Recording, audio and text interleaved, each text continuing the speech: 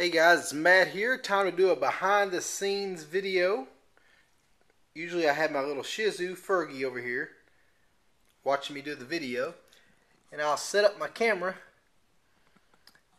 And usually what I'll do is I have a flip video camera that I'll set up, make sure at first that I can see what I'm playing. I'll hit record on it. Then I come over here. I'm still kind of sick. Usually on my iPad, I'll have the song set up so that I can make sure I'm playing the right chords. I'll look up for this song, You Never Let Go.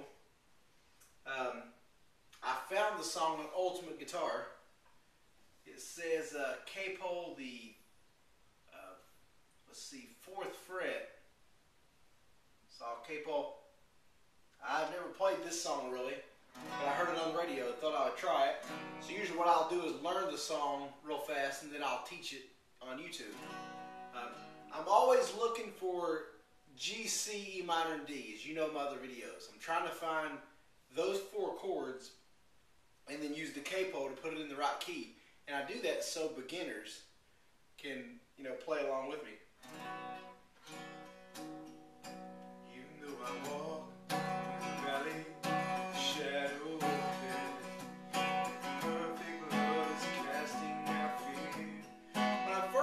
Song, what I usually do to figure out the strumming pattern is short, choppy strums, and I'm using the outside of my hand to kind of mute the strings until I get really comfortable that I can really do a lot of strumming.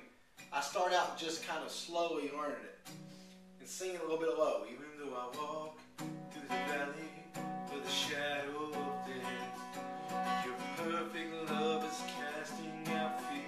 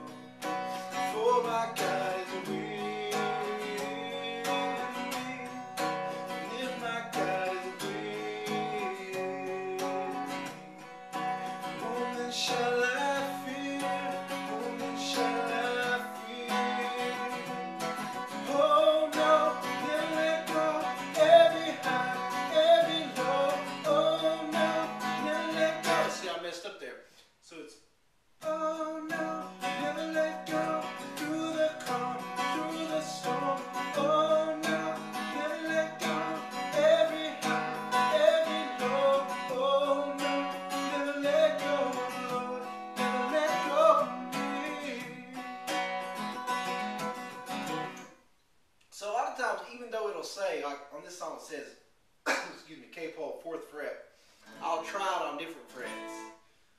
Oh no, never let go, through the calm, through the storm. Oh no, never let go, every high, every low.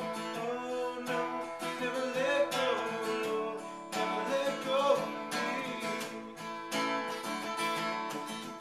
Because remember, every voice is different. So a lot of times you hear a song might be too high, too low, or it might be the right key. So feel free to always put that K-pole wherever you want it. Just make the song yours.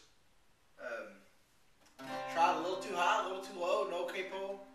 Oh no, never let go, through the calm, through the storm. Oh no, never let go, every high, every low. Oh no, never let go, Lord, never let go of me.